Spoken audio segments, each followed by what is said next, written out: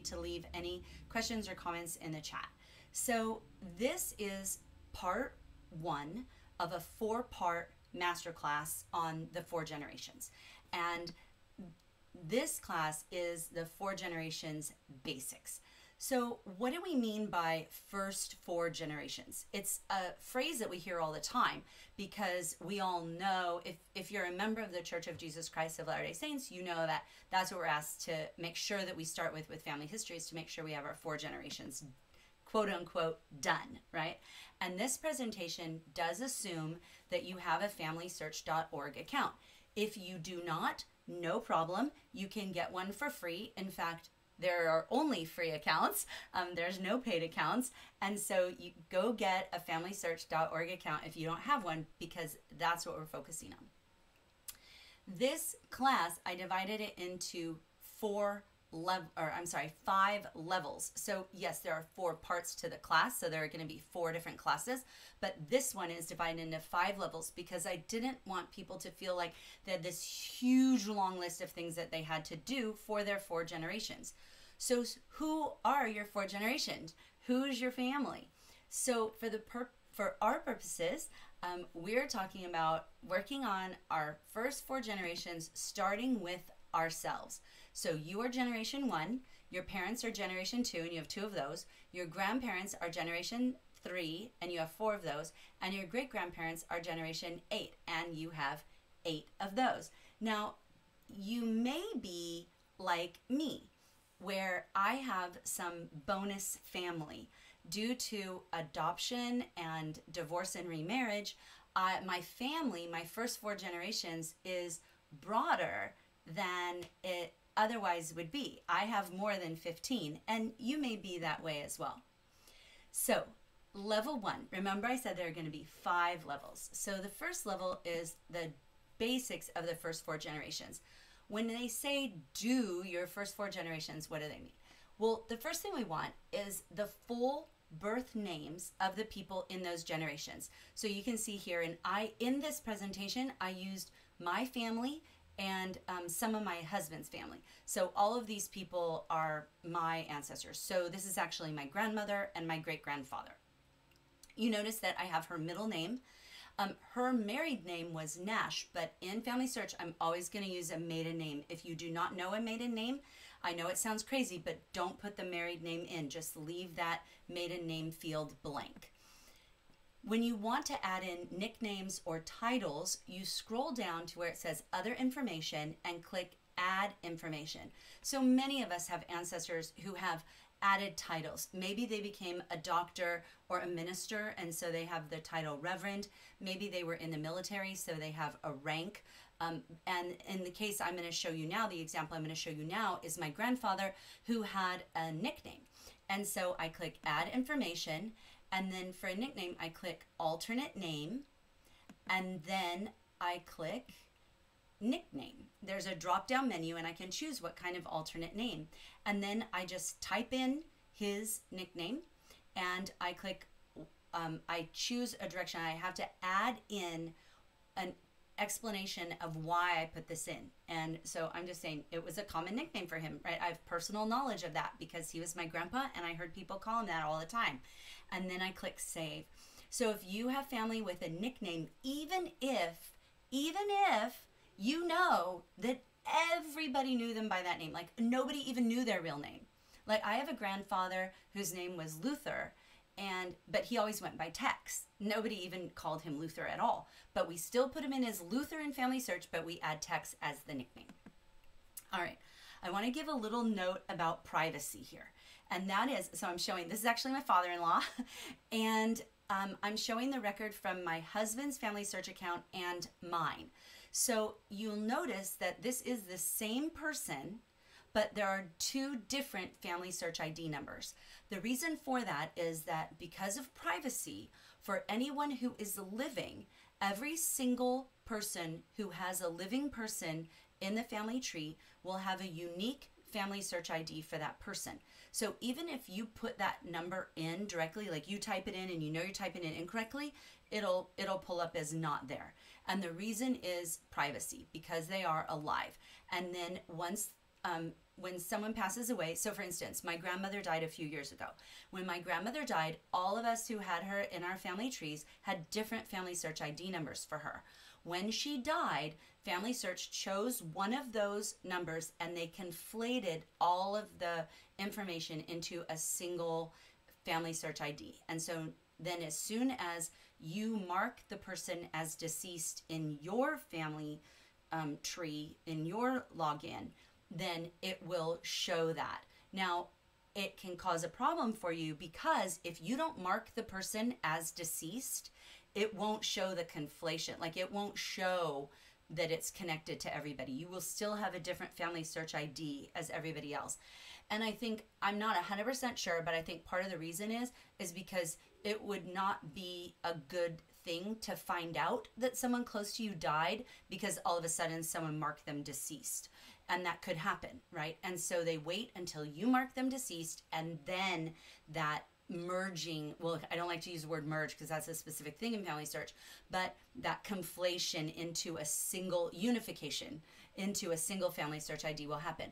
The important part of this to understand is that you don't have to worry that you're going to put stuff in about yourself or your parents who are still living, or maybe grandparents who are still living, and or even great-grandparents who are still living, and that other people are going to be able to see this private information. Family Search keeps that private through the use of the unique ID.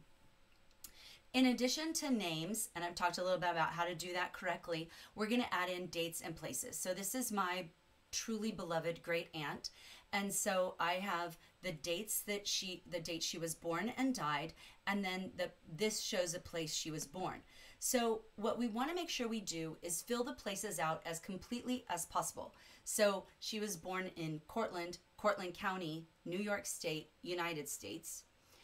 And then I would rather have that than birth just saying New York, right? So be as full and complete and accurate as possible with place names.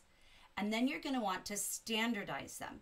When a place name or date is not standardized, Family Search will let you know in a big red background, white exclamation mark symbol that you will see. And when you look at dates and places, you will see this red exclamation mark here.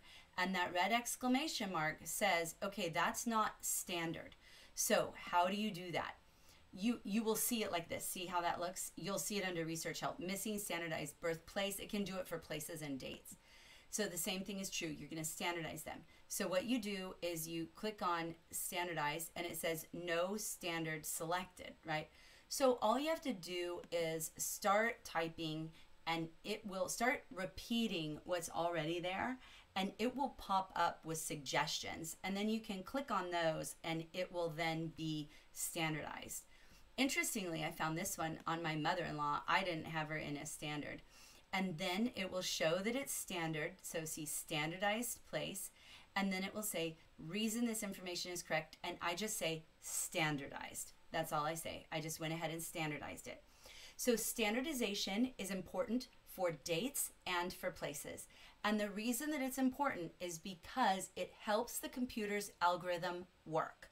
It lets the system know, okay, this is where this person was, and so we can look for records for the person, and that will help the system decide whether records it finds are related to this person, are possible sources of information for this person.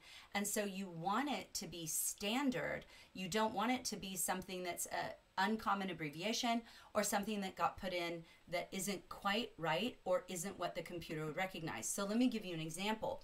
One of the things that you can do is go through all of the people and standardize their residence in 1935.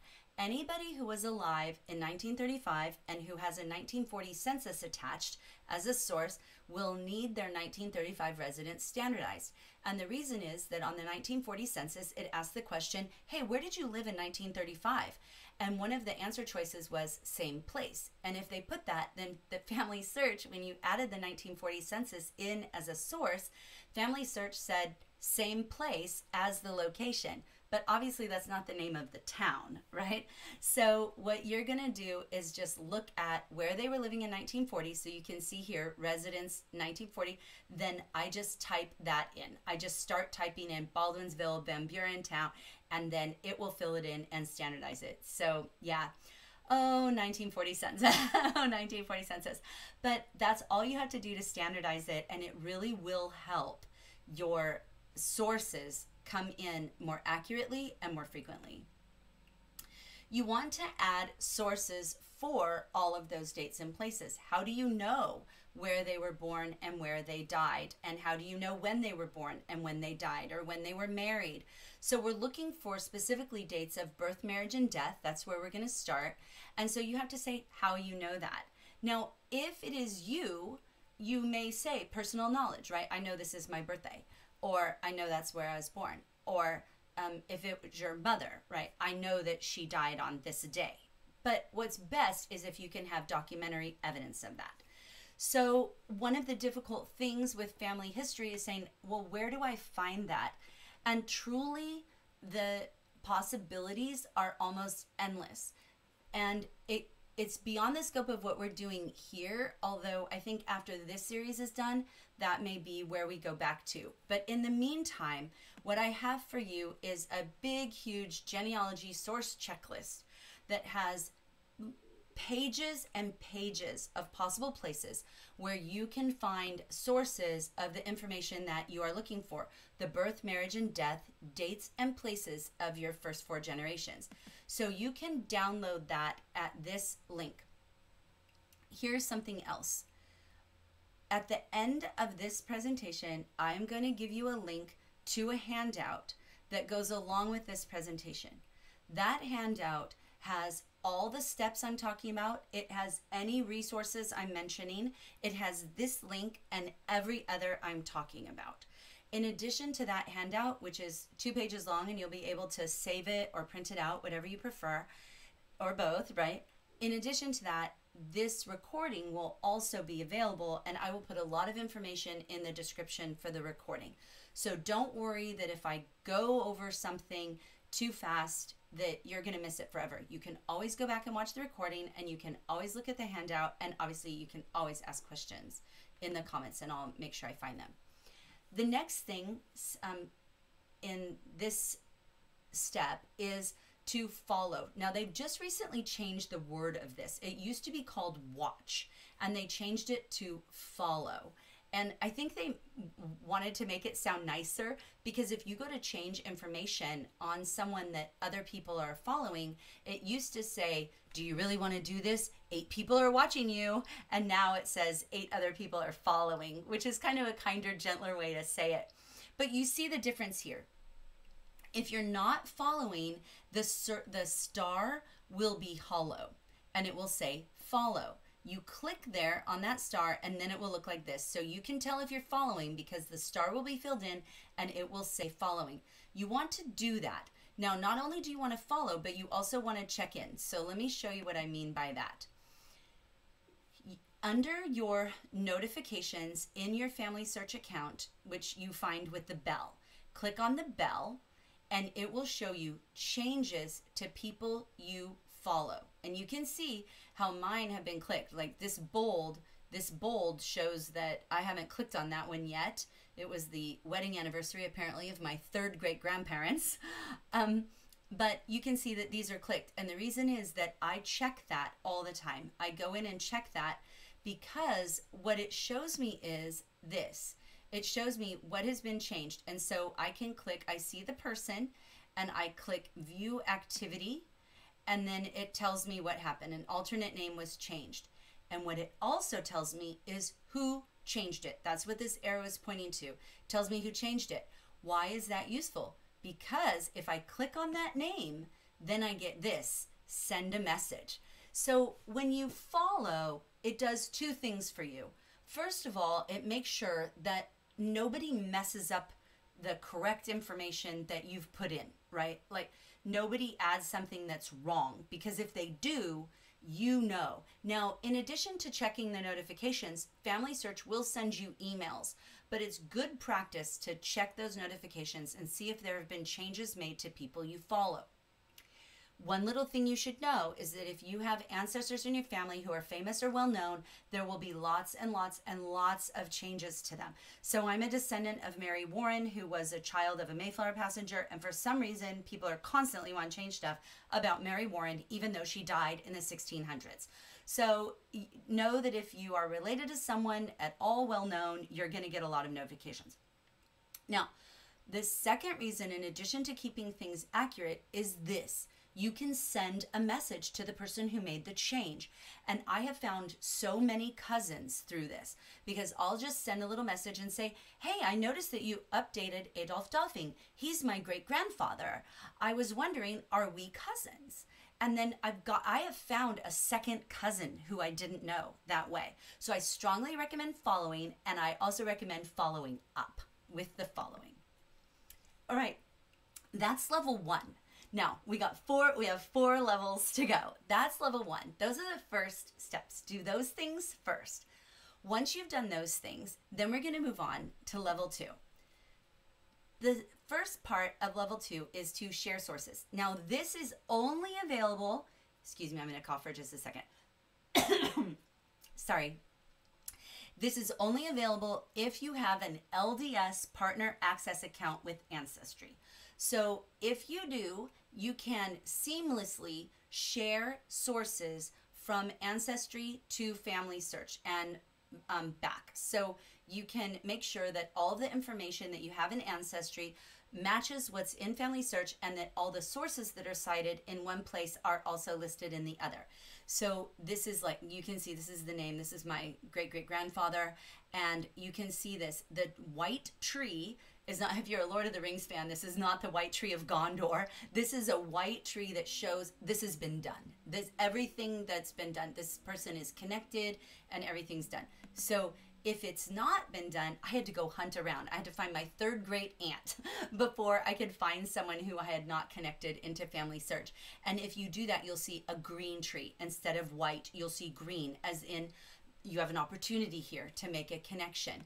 To do it, you just click it, and it will usually tell you that your Family Search authorization has expired. No problem. Just click sign in and log in using your Family Search information, like your Family Search account information, and then it will pull up this screen. When it pulls up this screen, then you get the choice. It will populate, you can see here at the top, it will populate 2 possible people it thinks are in Family Search that might be the person that you have in Ancestry. And if it is, you just click, if one of them is correct, or if you see one that you recognize as being the same person, then you can click on that person.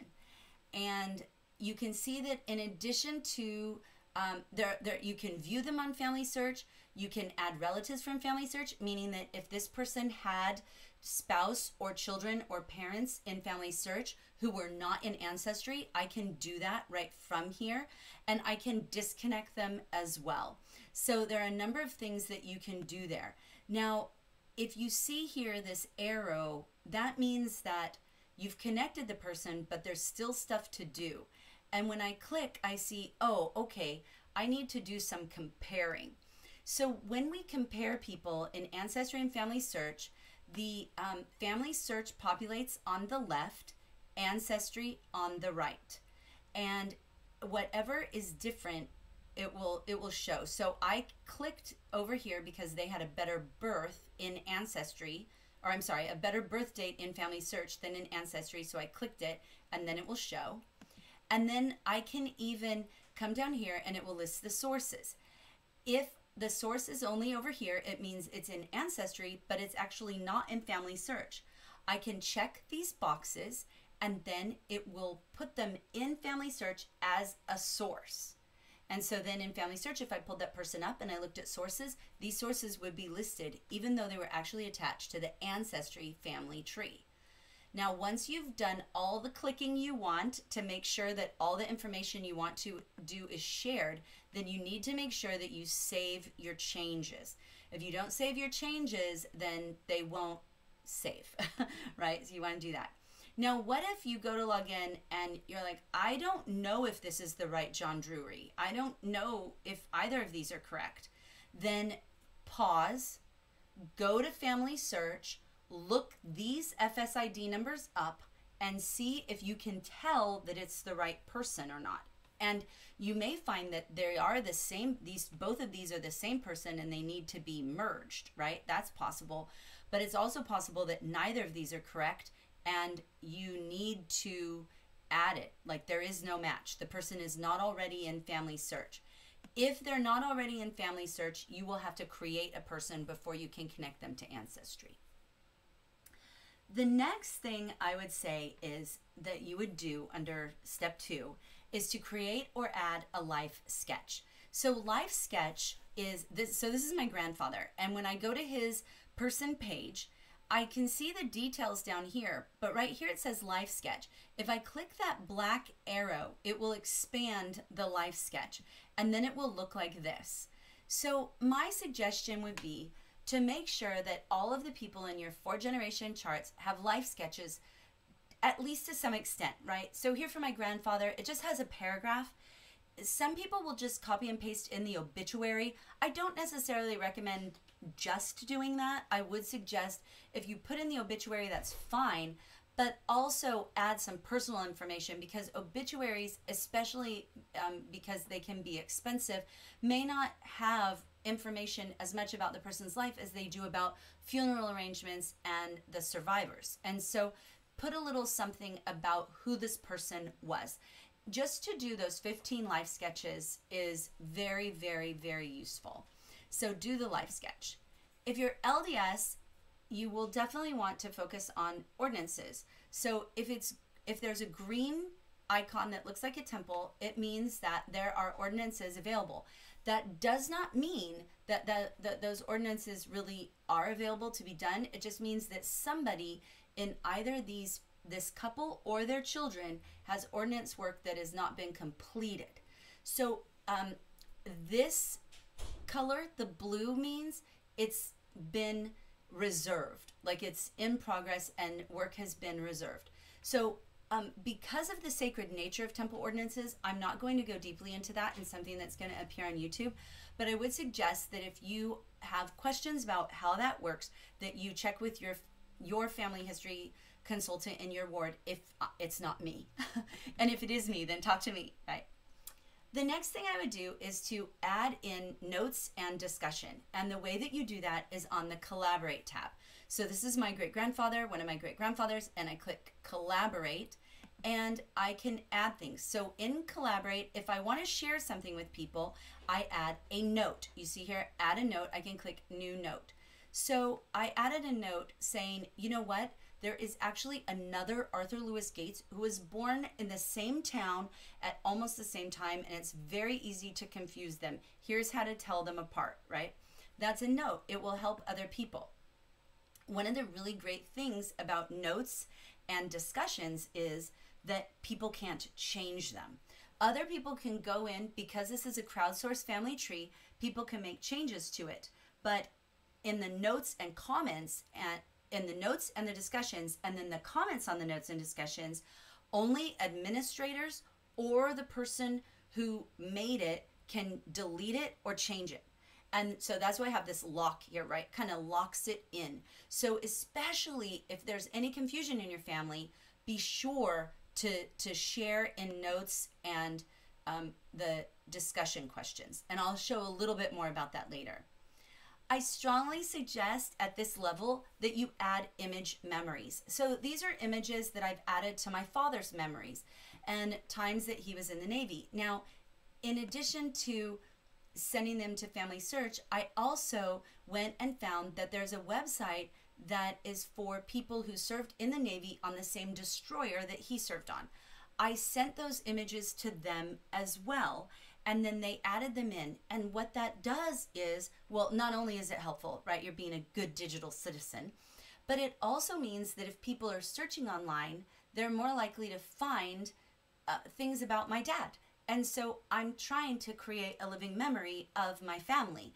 And it isn't just on Family Search and isn't just on Ancestry. If there are other places that are having a history of a town, you'll find this sometimes. Towns, military units, extended family websites, these are places where you may also want to share your image memories.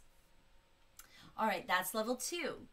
Now, don't forget, you're going to get a handout with a whole checklist with all of this stuff. You don't have to remember. And also remember that if you have any questions or comments, please feel free to put them in the chat. I can see the chat. Okay, so level 3, let's get personal. Part of your 4 generations is you. So in your own person page, make sure that you are adding to your own story. Make sure that you are adding in your own life sketch. Make sure that you're adding in pictures. You are probably the person, unless possibly your parents, who has the most access to photographs of you. And if you add them in, you get the ones you like, right? So be sure to flesh out your own story. That is part of your family history. You know, it's a hard thing to talk about, but the truth is that none of us know how much time we have. And if we wait until we think, oh, well, now I've been working on the rest of my family, now I'll do me. You know, everybody's me is someone else's parent or grandmother. When my grandmother died, if I had been able to look at her family search person page and see things that she herself had said, what a wonderful record that would have been. So please don't hesitate to add to your own story. And if you ever find yourself feeling frustrated or discouraged in working in family history because you can't find something that you want, or you're getting conflicting information, then my suggestion to overcome that frustration is to go back to your own story and add in something, even if it's just a little anecdote from some crazy thing that happened to you in junior high. The next thing I would suggest is to correct errors found in other places. So I have a great grandfather, yes, 3 greats, who was in the Civil War, and his name was Ira Milton Floyd. Shockingly, there were 2 Ira Milton Floyds who served in the Civil War, and they are constantly confused. That's why I put the hashtag like to lose my mind, because in Ancestry, everybody has it wrong. In Family Search, it was all wrong. And so in this level, I would suggest correct errors that are found in other places. And the way I would suggest to do that is in the collaborate in notes. So I mentioned people can't change this, right? So I added this whole note, and if I opened it up, you would see it's like this long. It's like, this is how I know that there are 2 different Ira Milton Floyds and how you can tell them apart. And these are the sources for this one, and these are the sources for that one, right? But you see, there are 2 different Ira and Floyds. Please read. So anybody coming to Ira Milton Floyd's page will then see this, hopefully, if they click on Collaborate. So if you go to someone's page in your family and you see a little number here next to Collaborate, definitely go read those to see what other people have said. The next thing I would say is go sideways. So if you have, you may want to go to your spouse, or in this case, this is a beloved great aunt of mine. My Aunt Norma never had any children of her own, and I loved her like she was another grandmother to me. And I have so many memories of her, but when you go to her person page, you actually can't tell that. I haven't taken the time to write a good life sketch of her. I haven't shared any memories I have of her other than some pictures. And anybody going to this page of my Aunt Norma would never have a clue of how loved she was and how treasured the memories of her are. And so one of the things that you can consider is, are there aunts or uncles or maybe family who died before they had children, right? Anybody who you care deeply about in your family, who you feel that you can honor their memory by making their profile, their person page, more filled out and deeper so that other people too can get to know how wonderful they were. One of the best ways to do this is the next step, which is to give it sound. So in the Memories tab, you can choose audio.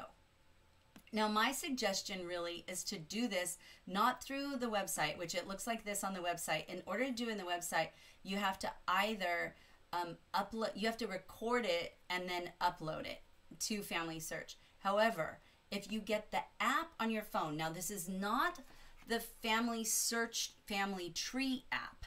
This is the Family Search Memories app. And I have a link to the app in the handout that you're going to get. So don't worry about that. But this app is so useful. Let me show you. I took a couple screenshots of it in my phone today. So this is what it looks like. When you go to the app, you can add in all kinds of images. You can see the life stories. You can see all kinds of stuff. So it looks like this. When you open the app, it'll look like this. So these are pictures like this is, I know this is Grandpa Munson. This is my great-great-grandfather. I can see all these different people. I can see clippings, all these memories that I've added. All right, that's what the app looks like.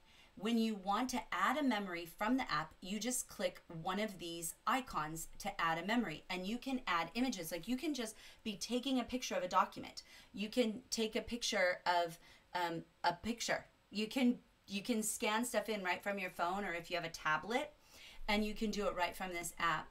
For audio, the app is way easier than desktop, because once you click that you want to add an audio file, which is just that little microphone, you can record right into your phone. You don't have to upload a file. You can record right in.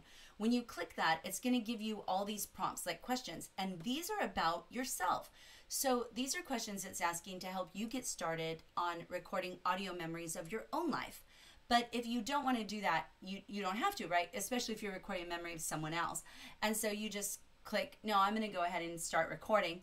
And so I can tell a story and then attach it right to the person from my phone. What a great, easy way this is to do family history. I can be driving down the street and just talking to my phone, telling a story about something that happened. I could easily do it right now, telling a story about my Aunt Norma and how she always used to send me $5 on my birthday, and how excited I would get always to get my $5 from Aunt Norma. And I still have all those cards that she sent me, and just getting something that said, love Aunt Norma and Uncle Len, always getting those cards. And I remember that she had this boxer dog, and just little memories of Aunt Norma that I can do seriously while I'm driving, while I'm cooking dinner, anything. I love the Memories app. I would definitely suggest doing it. The next thing I would suggest in this level is to make sure that your family tree is not just in Family Search or Ancestry. They are on the internet, right? They are someone else's computer. And so one of the suggestions I would have is to make sure that your family tree is in a desktop, or at the very least that you've printed out what's important, because things will change. I think having a desktop family tree is essential because that is controlled by you. Now, I'm not really going to share the one I use because it costs money, but I have two free options for you. The first one is Roots Magic has Roots Magic Essentials, which is a free desktop family tree program. You do not have to buy it. Of course, they're going to ask you to, but you don't have to buy the paid version of it. And Roots Magic is a very popular program among genealogists. You probably, if you know anybody who's into family history, you probably know somebody who uses Roots Magic, and they have a free version. The website MyHeritage, that is probably best known for being one of the DNA sites, also has a free genealogy program that you can do, and it's called Family Tree Builder. So either of those two are programs that you can do to do your own family tree. Next, I suggest, this may seem kind of paranoid, but I suggest taking screenshots every now and then. Not that long ago, because it's a crowdsourced tree, and not that long ago, I logged into Family Search and saw that something looked a little wonky with my grandmother. And I went to go look and found that somebody had done something crazy and almost everything was gone. And a lot of it was able to be restored, but there are a few pieces of information that Family Search couldn't even get for some reason. You know, it's technology, right? It doesn't always work perfectly. And if I had had screenshots of what it looked like before, I would have been able to get them to fix it. But because I couldn't prove it, we just have to start from scratch. And sometimes that can take a lot of time. So every now and then, for people you're close to, or for people who are vulnerable to being messed with by other people, my suggestion would be to take some screenshots and save them just in a file that says screenshot, and then name the screenshot who the person was. I would say you don't need to do this very often, but it is helpful. Every time I would make a major change, maybe I would do that. All right, level 4. Bring your 4 generations to life. How do you do this? Now remember, if you're watching and you have any questions or comments, please feel free to put them in the chat. I'm happy to answer any questions or comments. We're perfectly fine for time, and I want to make sure if you have any questions that they get answered. So how do you bring your tree to life? My first suggestion is, one thing you can do is add in a little bit of information if you've done any DNA testing. So the way that you do that is that you click on other information, just like when you were adding a nickname. And then all the way down at the bottom, you have to scroll all the way to the bottom. Way down here, it says custom fact. And so, but look at, you can see the ones above this. You can add in a physical description, which I think is kind of cool, right? So there are lots of, if you go scroll through other information, you will find like that's where you can put in military stuff, you can put in health stuff, you can put in all kinds of stuff. So I told my husband when I was working on this that I found so many things I could do, right? I can put in a physical description of my grandfather. I could, not even just from my own memory, I have his World War II draft registration, which is kind of funny because he was profoundly deaf and his draft registration card didn't even say that. Like, you think they'd want to know that, right? But he, but on his draft registration card, it had his height and weight, and it has draft registration cards have hair color, eye color, and skin tone. And so you can put all that in, right? Which is interesting. But if you click on custom fact, then you can say whatever you want. And so, well, let me go back to a second. Why would you want to put something in about DNA? One of the things you can say about DNA is something along the lines of, if the person has used GEDmatch, which is like a place, it's a website where people upload their ancestry, their DNA kits, they upload their DNA information, and then it like crowdsources it, and you can do a lot more powerful analysis with it. So if you've used GEDmatch, you could put your GEDmatch kit there, so that then if people find it, like your grandfathers or any deceased person, if they find the GEDmatch kit, then they can go find that person and see if they're related genetically. In my situation where there's adoption, then I've used DNA a lot to prove connections, and so I can put that in as a note, like DNA match, right? The way that this was determined was through a DNA match between 2 people who shared this many centimorgans or whatever. The other thing I can do is if there's a question in a family, right? Like, well, we're not really sure if the child belonged to like an unknown paternity event, then DNA may solve that, and you could put that in as a custom fact, right? DNA, a test done by so-and-so has proven that so-and-so is, you know, this is the known paternity or whatever. So there are lots of possible things that you might want to do with DNA. You also could add in like centimorgans that they share with different people. All right, next, add maps and images of places. So this is in step 4, but it's really one of my favorite things to do, is to add maps and images of places, not just people. So for instance, this is the back of my Aunt Alice's house. The last time I visited her, and she passed away this year, but the last time that I went to visit her last year, I took a picture of the back of her house because I remember all growing up going and having cookouts in Aunt Allie's backyard. And a lot of the stories that I have of my family took place in that backyard. And if you have a picture, it anchors the story. People can imagine what it looked like to be back behind this house. I also took a picture of the Seneca River. This is at Lock 24 on the Erie Canal.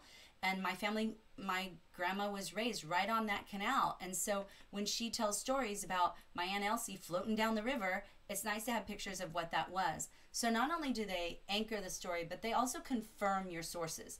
So when I am having sources that say they move from here to here, and they move 3 miles away from here to here, and then I go get a map of Broome County, New York, and I see, oh, okay, the map says it's like 32 miles, so what's going on, right? Then I might have a question, but if the map coincides with what they say, it's confirmation. They also can confirm the source of, like, when there's a story of my Aunt Elsie who not only fell down the river, or flew down the river, floated down the river, but she also was jumping on a bed and jumped out of the second story of this house. And so if I found a picture of the house and found that it only had one story, then I would know there's no way that Aunt Elsie jumped out the second story because she was in a one-story house. But yes, indeed, there is a second story window that looks out over the driveway. So that kind of confirms the story that she jumped out of the window and landed in the driveway. You had to know my Aunt Elsie. Okay, maps. Oh, how I love you, Sanborn maps. So in 1885, the Sanborn Fire Insurance Company did these maps, and they are so detailed and so amazing. They are just wonderful. They listed all the streets, but not only that, all the buildings and what was in the building. What's fascinating to me is that some of these buildings now, of course, no longer exist, but my grandmother lived in this building. It's listed as a tenement, and it was torn down. It was destroyed. However, I found it on the map. And so when my grandmother was trying to describe to me where she lived, I pulled up the Sanborn map, and I'm like, well, look at this map, Grandma. Like, does it look like it might be this house? And she was like, oh yeah. And she was able to tell me, oh yeah, and then we moved to this house, and the so-and-sos lived here, and the so-and-sos lived here. And I cannot tell you, if you had family in the United States in the late 1880s, in the late 1800s, Sanborn fire maps, the Sanborn maps. Now, luckily and beautifully, the Sanborn maps are all available for free through the Library of Congress, and a link is in the handout that I'm going to give you. But the Sanborn fire maps are a treasure. The next thing I would suggest is look for some newspaper articles. So the Library of Congress, again, has a site called Chronicling America, where they have tons and tons and tons of newspaper articles. I just recently went on there and found the article where Abraham Lincoln issued the first proclamation for Thanksgiving. But I've also found lots of interesting articles about my own family. Now, the more well-known your family is, or the more of those newspapers that have made it available, the more you'll find for free there. But I found a couple. I found an article about my great-uncle Carl, who was trying to get into the Navy, and that there was an article that he passed a physical fitness test. Remember that newspapers were the social media of their day. And a lot of times they would say, so-and-so went and visited so-and-so, and so-and-so had a birthday party. There's an article in the newspaper about my father's 2-year-old birthday party. So that they don't do that really anymore, but you can find these. There was an article here about my great uncle Kenny, who died on his wedding night in a car crash, and there was an article about it. So you can find those. The next thing, and in the handout, I have lists of a couple places to get newspaper articles. The next thing I would suggest is to solicit memories from family. Call them up, talk to them in person, reach out and ask why. There are different versions of the same story. I have heard at least 4 versions of the story of how my great uncle found a cigar box full of money in the river, and then what happened to that money. I've heard 4 versions of it. I have heard different versions of many different stories. And the more versions you hear, you can either put all the versions in, or when you're writing up the story, you can say, according to so-and-so, it was this, or according to so-and-so, it was that. And that makes your story more credible. Next, it can strengthen relationships. I have wonderful conversations with my great Aunt Betty and my great Aunt Kate, who are still alive. And I talk with them. They're in their 90s, and I call them and say, can you tell me again about Aunt Elsie jumping out the river, right, or out the window, or floating down the river? Or can you tell me again about how, they found the money? Or just, when you got married, what was it like? Or whatever. And the more I learn her stories, the more I get close to my Aunt Betty. And even though I feel like I couldn't be any closer to her, I am. And part of it is because we have these conversations about her life. The next thing I would say is 3rd time's a charm.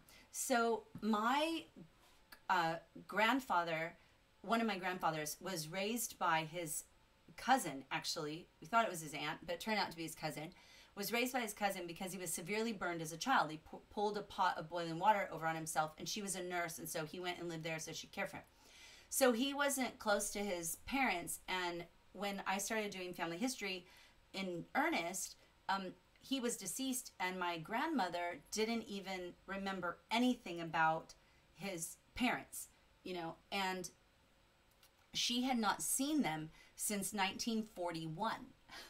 And so she didn't remember, she remembered my great grandmother's first name, but that was it. And so I would ask her, can you remember anything? No? Okay. A couple years later, do you remember anything? No? Okay. And then one night, it was 9 o'clock at night in Texas, and my grandmother lived in New York. And so it's an hour later. And one night I had the feeling, you need to call your grandma and ask her about your great grandmother. And I thought, no, not going to call my grandma at 10 o'clock at night, because my grandma goes to bed about 7. And if you're going to call her at 10 o'clock at night, her actual house needs to be on fire. So I was like, no, I'm not going to call. I'll call her in the morning. But I had this strong impression, no, you need to call her right now. And I was like, let me think about it. Nope. So no. And then third time, you need to call your grandmother. And I was thinking, how can this be important right now? I have asked her at least 6 or 7 times for anything she might remember about them, and she knows nothing. Why does it matter to ask her in the morning versus now? But I had the strong feeling, call her now. And so I called my grandmother at 10 o'clock at night. I woke her up, and I said, I know this is going to sound crazy, Grandma. I know this is going to sound crazy, but is there any possibility that you remember anything about Grandpa's parents? And she said, that's so weird that you would call. She said, today I was going through an old cookbook, and your great-grandmother's obituary fell out of the cookbook. I threw it away, and she said, I put it out for the trash, and it's out at the curb. And I'm like, she said, I'm glad you called tonight, because they'll be here at 5 in the morning. So she went out and she dug it out of the trash, and that was how I found the names and dates and places, everything I needed for my great-grandparents. So have those conversations. Have them over and over. Now, not to the point that you're annoying the people, and not to the point that you're being rude, but just because the answer is no one time doesn't mean it's always going to be no. Level 5, source and extend. Now, some of the things that I'm talking about today, I'm going to be covering in more depth in future classes. So we're going to get way more into sources, and we're going to get way more into memories. But for now, I want to share some ideas about sources. The next class is a deep dive into sources. So the first thing I would say is organize those sources. So if you look at a list of sources, you can see, oh, you know what's ironic? This is that great-grandmother, Grace Esther Parkinson. That's that great-grandmother I was just talking about, that her obituary was in the trash. So you can see all these sources, and they don't have any dates here, and they're just all messed up. You can organize those sources to make it easier on everybody, because look how many sources she has. She has like over 20 sources, and they're just a big long list. So one of the things you can do is put in dates. So if the source has a date, it looks like this. If it doesn't have a date, it looks like this, and you can click and add. So you may have to view the source in order to see what year it was, but then you can, once you know it, add it. Once you've added the source year, then you can do this. You can order them by date, and it's so easy. You just drag them. You just click over here where the date is and just drag it up into, I have put all of her resources, I've put dates on all of them, and I've put them all in order. Why is this handy?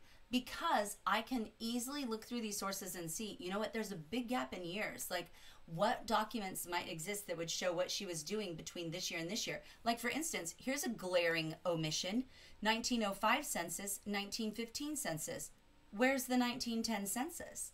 And so I should be able to go get that. And, well, this isn't a census, this is a marriage. But New York took a state census in 1905, so that's what that is. But I'm missing the 1910 U.S. federal census.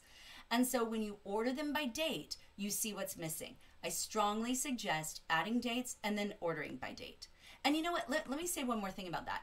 That is a great task for kids. That's a great task for youth. The memories are great for younger kids, and I'm going to be talking about that in a future class.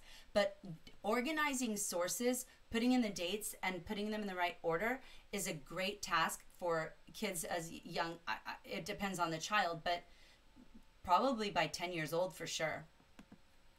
Next, be sure to attach the source to all the people on the record. And if you haven't done so, Family Search will give you this warning. This source has not been attached to all people found on the record. Now, to do that, you may have to add people into Family Search, but that's the next place to look. So if you are looking for something to do in your first 4 generations, look at all the people, look at their sources, and see if any of them need to be attached. The next thing I would suggest is to leverage Find a Grave. So Find a Grave is owned by Ancestry. It is not connected to the Church of Jesus Christ of Latter-day Saints, but it is a wonderful website. One of the most underused features that it offers is the opportunity to create a virtual cemetery. This is totally free. This is totally free. You need an account to do this, but the account is free. There's no paid version. So you'll see here the Alfred Gates and Lucretia Tubbs family, and it says virtual cemetery. If you click on it, this is what you get. You will get all of these people who are descendants of Alfred Gates and Lucretia Tubbs. They are buried in different cemeteries. You can see this person is buried in New Jersey. This person is buried in Onondaga County, New York. This person is buried in Cortland County, New York. And they are all related. And so if your family is spread apart, you can gather your family together in a virtual cemetery. I love virtual cemeteries. You can create virtual cemeteries for all of the family who may be buried in military cemeteries. You can do all of the ones who are buried outside of the United States, right? So there are lots of different things that you can do. It's so fantastic. Another thing I recommend is that you can favorite cemeteries. So if you have cemeteries that a lot of your family is buried in, you can put those in as favorite cemeteries. And so when I log into my account and I click on my profile, I can go choose one of these cemeteries and I can go directly to that cemetery rather than like clicking around and around and around, because a lot of information will be there about my family that I might want to update. Next, and this is last, order more records. So once you have done what you can with what's publicly available and you still want to get into it more, then my suggestion would be order more records. So some of the records that might exist for your family who is deceased would be their Social Security application, their original Social Security application. You can order that for genealogical purposes if you are a direct descendant. It does cost a little bit of money, and the money amount varies depending on how like certified you want it, how I don't know the word, official, I guess, that you want it. But you can order Social Security, and you can order, oh, let me go back here. You can order passport applications, you can order military records, and so order things that might not be there. I've ordered, this isn't in my 4 generations, but I've ordered my 3rd great-grandfather's Civil War records, pension records from the Civil War, and it came and it was like 25 pages long. It had death certificates, marriage certificates, birth certificates in it. So order more records that you can use to strengthen and deepen, broaden your family tree. So I hope that from this class you have learned there is no such thing as done. There is no such thing. Because new records are being found all the time, people might be making little mistakes that you need to fix. There's always the opportunity to add to life sketches. There's always the opportunity to add to memories. There are always the opportunities to do things with the sources. I hope that you found this useful and that you found some things that's maybe sparked some ideas in you of things that you can do to make your first 4 generations more complete and more fleshed out and a better record of your family. So here's the handout. If you go to bit.ly/4gen handout, you will be able to get a 2-page long handout with all of the different links I talked about and all of the steps listed out there as a checklist. Again, if you have any questions, please feel free to make a comment. Now we're going to, the live stream won't be going on anymore, but you can always leave a comment, reach out. In the handout, There is a link to where you can join in the Facebook group if you want for Family History for Everyone. And we'll be back in 1 week to do the next session, which will be all about resources. Thank you so much for joining. I look forward to seeing you next.